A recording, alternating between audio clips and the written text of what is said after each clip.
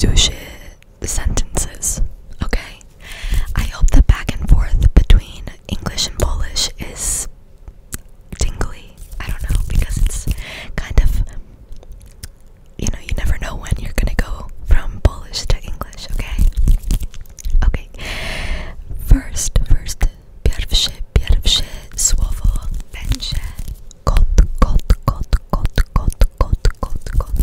Ja mam kot, ona ma na imię Aster i ona jest 1, 2, 3, 4 miesięcy.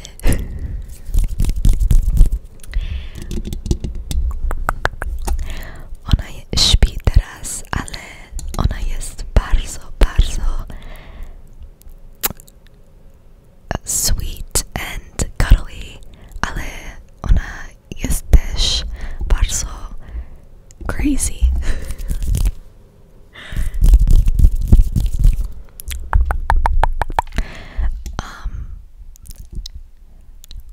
No, yeah, that's basically it about her. To jest wszystko na Aster. Kot, cat.